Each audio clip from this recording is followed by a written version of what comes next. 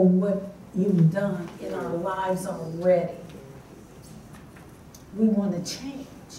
Some of us have made a decision. Some of us have decided that we're going to go and we don't have to know the details. Some of us have decided that we're going to step out in faith and we don't have to have your itinerary. We don't have to know how you're going to do it. We don't have to know when you're going to do it. We're going to believe you, Lord, just because you said so. So we thank you in advance. We thank you for the faith that you're going to give us, Lord. We thank you that you're going to supply the needs for us to go. We thank you that you're going to open up doors that no one has been able to open. We thank you, Lord, for what you're going to do for us. We thank you in advance for the testimonies that are going to come forth from this retreat, Lord. I thank you for what you're going to do. I thank you for speaking, because you didn't have to. Have your way, Lord, tonight. Do only as you can do. Speak only as you can speak. We pray your will be done. It may hurt, but your will be done. We may have to cry because we may have to let some things go, but your will be done, Lord. We're going to have to change some things. Some people we're going to have to let go, but your will be done. It may cost us before we see the harvest, but your will be done. We may have to deal with the consequences of some decisions that we made, but your will be done. We can do anything with you, Lord. As long as we know that you're on our side, we're safe. We're safe. So we give you thanks. Use me as a vessel. Speak only what you would have said, Lord. In Jesus' name, amen. Amen. Amen. Amen. The people of God were in a night season. In chapter 7, they were in a dark time, a dark place, a time of confusion, a time of oppression, a time of battle with the enemy, a time when they were subject to a unique strategy of attack of the enemy. They were surrounded. One version said that the enemy had laid siege to them. The word siege, we already learned, is a military tactic of surrounding, of cutting them off, not allowing them to come out or to go into the world. Cutting them off, especially from their food supply. Stay with me. So much so that the siege continued until there was a famine. It was not a regular famine because there was no food anywhere. It was a famine because they couldn't get to the food supply. It was a famine in the sense that they were dying of starvation, not because there was no food. They were dying because they were corralled inside the city. The enemy could have just attacked them head on, but rather than do that, it was almost like torture. This time, the strategy was to surround them and just let them die of starvation. We talked earlier about how they tried to make up the difference by eating strange things because of the famine. Chapter 7 opens up with a group of men who are lepers. Leprosy was a contagious disease, and if you had it, you were cast out of the community of people. So the Bible says that they were camped out at the gate. Why at the gate? Because they were ceremonially unclean. They were not allowed to go into the city. So get the picture. The people of God are on the inside. There's a wall around the city, and the 4 lepers are camped out at one of the gates in the wall.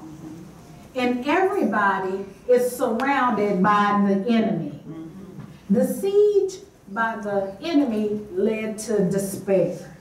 That's our word, despair. To be desperate means to be hopeless. It means to have or to see no way out. Despair is that position, that set of circumstances in which we see no way out. It implies a lack of resources to progress. Despair means you've concluded that you don't have the resources, you don't have the stuff to move ahead, to move forward, to get beyond where you are. The word despair means to be without hope. The lepers had gotten to the place of decision. They had decided if they stayed where they were going to die. So they decided to take a chance and step out in faith and go into the camp of the enemy. According to our scripture, there was a timing of the blessing, and that's your blank number 1. The timing of the blessing. I went back and recapped the story because I needed you to see what's going on. Elisha is inside the city with the people who are held captive, who are being besieged in the city. The promise is declared in the city. A decision is being made at the gate. And the enemy is being defeated outside of the gate. You missed it. The promise is being declared inside the gate. The decision is being made at the gate. And the enemy is being defeated outside of the gate. You still don't get it because you will be praising God right now. Let me say it again. The promise is declared inside the gate. The decision is being made outside at the gate, and the enemy is being defeated outside of the gate. Yeah. When God made the promise, he had already taken care of the problem. He's inside declaring what would be. The lepers are making decisions. We're going to step out in faith, but the enemy is already being defeated. When God spoke the word,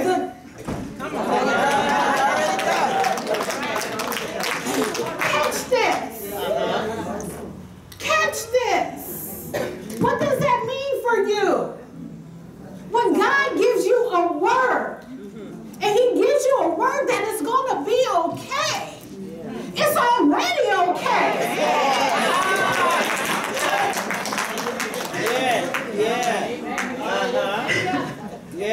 Now they will see this until hindsight.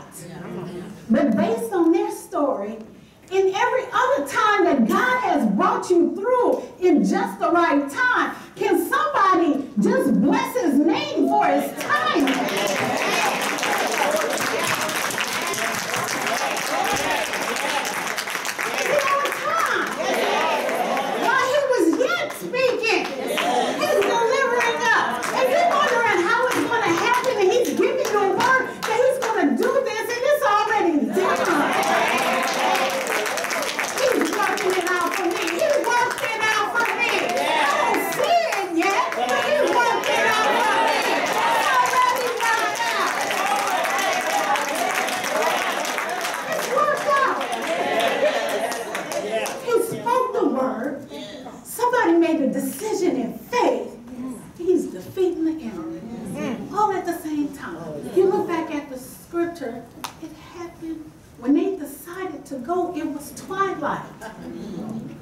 When he sent the chariot, the sound of chariots to make the enemy run, it was at what time? Twilight. The same time.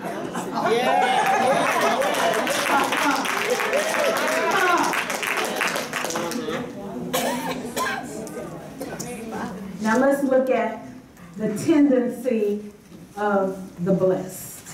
That's your blank number 2. The tendency of the blessed. There's a certain tendency in us, those who are blessed. Lord, help me with this one. There's something in us. There's something in our humanity. There's something woven in our fragility that causes us to handle blessings in a particular way. Let's go back to our text. Because the Bible says when they got blessed with food, with silver, with clothes, what did they do? They hid it. They hid it. Look at verse 8. And when these lepers came to the edge of the camp, they went into a tent and ate and drank. And they carried off silver and gold and clothing and went and hid them. Then they came back and entered another tent and carried off things from it and went and hid them. Somebody, I know you see it. They took the blessings and hid it. This speaks of our silent selfishness. The Bible says they went to one tent after another tent, and all of the blessings they hid, and they weren't going to tell anyone. It speaks of our silent selfishness because God never sent them there for themselves. There's a whole nation behind walls, starving, eating donkey head, eating bird food, eating their children. And God sent them to the place of blessing solely that they might take the blessing, turn around, and bless somebody else. It's silent selfishness. Okay, y'all ain't related to that. Some of y'all recently found a sale. And you bought this garment, and you bought those shoes, and it was a deal. Now, what you don't want, you don't want to go to church next Sunday and see your dress and your shoes all over the sanctuary. So you're sitting here and you're not telling nobody about your deal.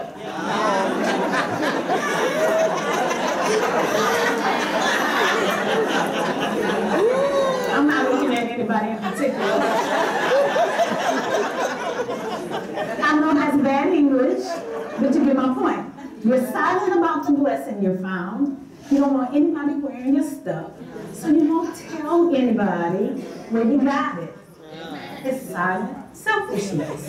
The truth is, and she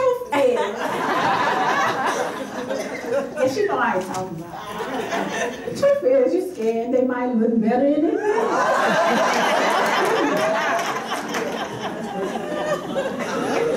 Silent selfishness will make you hold on to blessings and not share it. Appreciate yourself, pal. Listen to me. They had the blessing. They had food. They had clothing. They had wealth, and they weren't going to tell anyone. Now watch this. Because their selfishness was more than, their silence was more than selfish. Sorry. It was sin. Go back to the text. And they said to one another, verse 9, we are not doing right. This day is a day of good news. If we are silent and wait until the morning light, punishment will overtake us. Now therefore come, let us go and tell the king's household. They said, wait a minute, this is not right. This is a day of good news. And I told you to underline good news. If we wait until daylight, one version says punishment, one version, your Bible may say mischief. If we keep this to ourselves, something is going to happen to us. The word for punishment, or if your Bible says mischief, or if your Bible says judgment, whatever your Bible says, listen to me. That word means the consequences of a deliberate act. Again, it means a punishment for something that you did that was wrong and you know it was wrong. Let me give it to you again. They said if we don't tell somebody, something's going to happen to us because this is wrong. The judgment that will come, one version says, the calamity that will come will be justified because we are wrong and we know we're wrong. Being in despair will cause you not only to do wrong, but knowingly and willingly do wrong. Turning your Bibles with me to James chapter 4 right quick. James chapter 4. Yeah.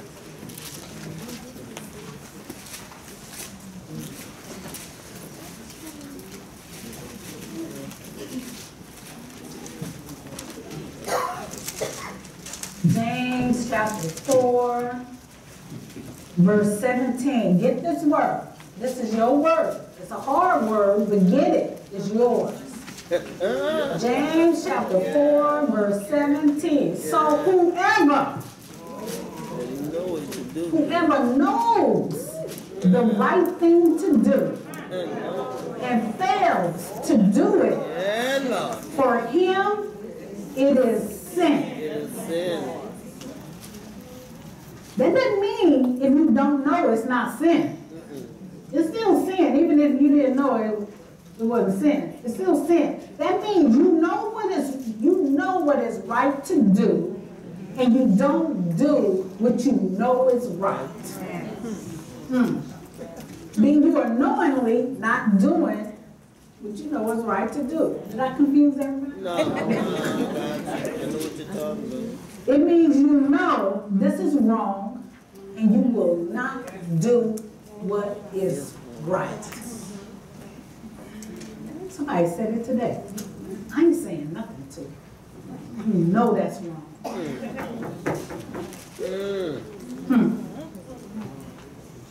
And you make a conscious decision. I know it's wrong, and I'm doing it anyway. Do you know anyone, surely not y'all, do you know anyone who knows it's wrong, but says, I know it's wrong, but I'm going to do it anyway?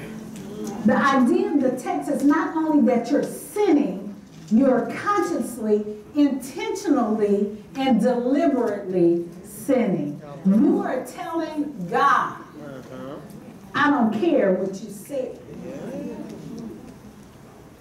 I know I'm not supposed to say this, but I'm going to say this.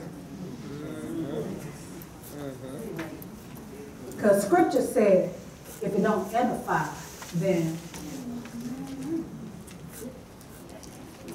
But I need to say this anyway. There's a lot of that going on in the church. What you're doing, you're telling God, I don't care what you said. Despair will make you knowingly sin. Despair will highlight to you that it's not God's will. And because you're desperate, you'll say, I know it's wrong, but I'm going to do it anyway. Do you know anybody who is so deliberately intent on doing what they want to do that they'll still do it? Still do it, even if they know it's a sin against God. Let's just move on from that. Okay. Amen. We know. Holy Spirit is doing this. Number 3, the testimony of the blessed. There is a testimony of the blessed. Let's go back to our verse. Verse 9. They said to one another, we are not doing right. They were convicted and they decided. They knew they weren't doing right. And that's a word. See that? Now that's confirmation. You know you're doing wrong. It's okay to stop.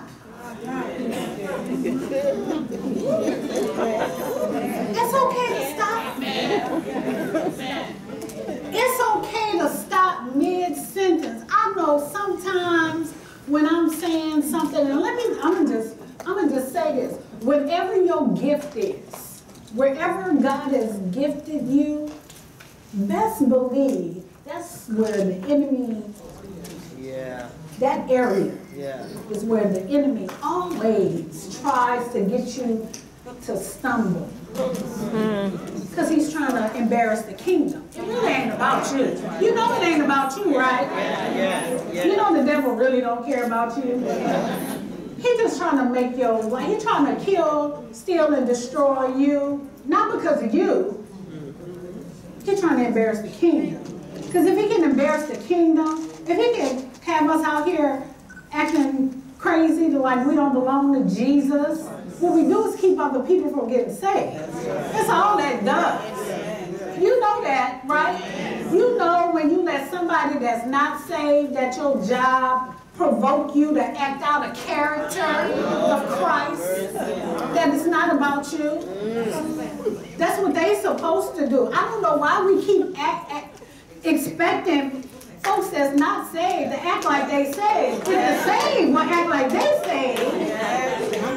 That's right. Yeah.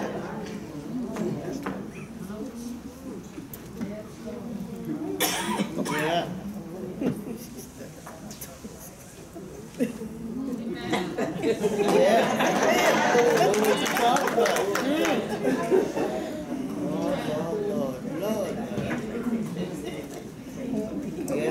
The testimony of the blessed.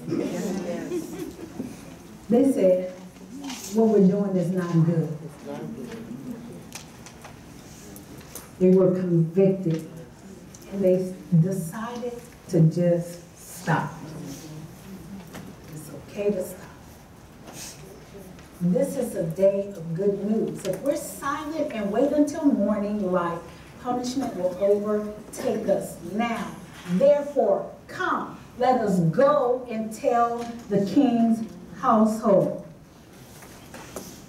They said, what we're doing is not good. Because this is a day of good news. Good news is the same phrase for the gospel. This is a gospel day. This is a day where good news is to be proclaimed. They're about to take the good news back to the group that was surrounded by the enemy. The group that is in the camp surrounded by the enemy are the Samaritans. Now, I'm just so in love with God's word. So these are the people of Samaria. These are the people of God. Fast forward some generations, Jesus is on the scene. On his way to Judea. And he said, I must pass through Samaria. And on his way, passing through Samaria, he decides to stop at this well. He waits on this woman at the well. He has his interchange with this woman at this well that's in the town of Sychar. And this town, Sychar, that word Sychar means fork in the road, which is a place of decision. Oh, God. So he meets this woman at the place of decision, the same place where the lepers were, at a place of decision. Same people, generations later, offered her life, offered her the good news. She accepted this living water, and she went back to her people. And she said, I need a man.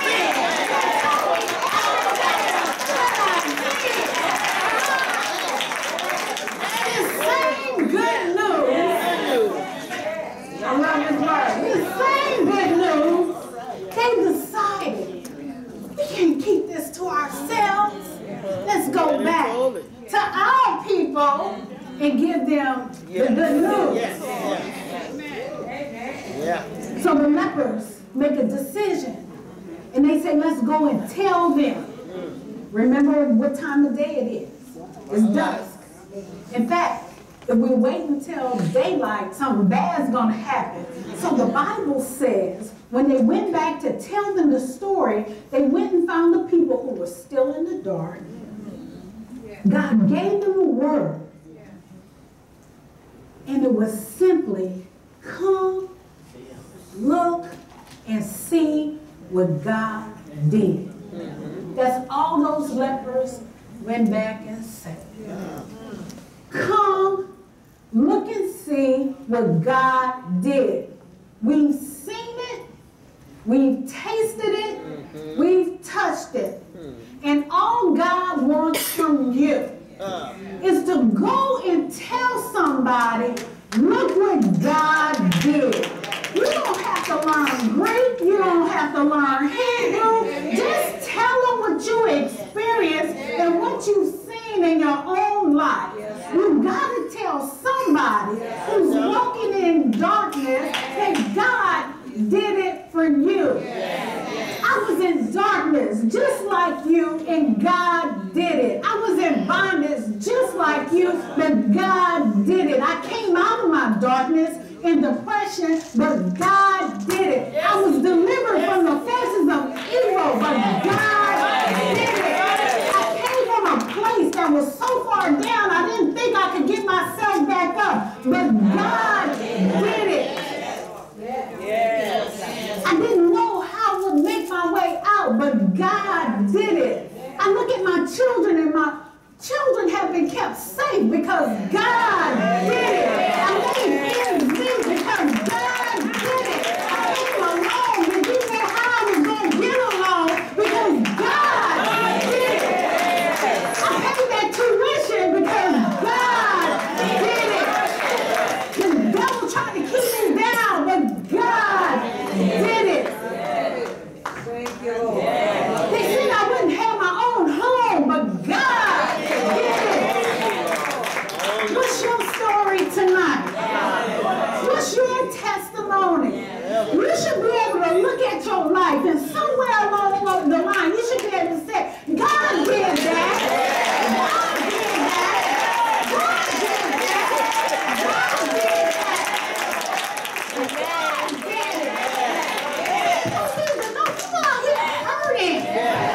You're watching your own children struggle. Tell them what God did. You ain't good at yourself. You ain't get yourself up and make yourself go to work. God did it for you. Why your children don't know Jesus? Because you're not telling them God did it.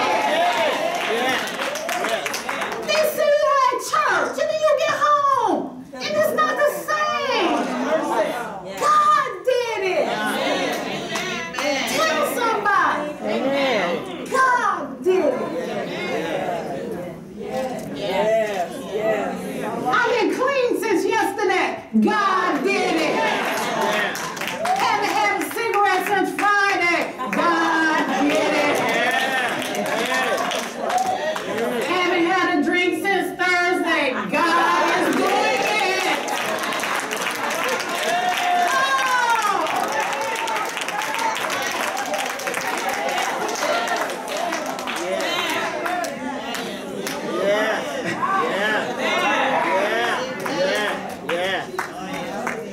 He's doing it.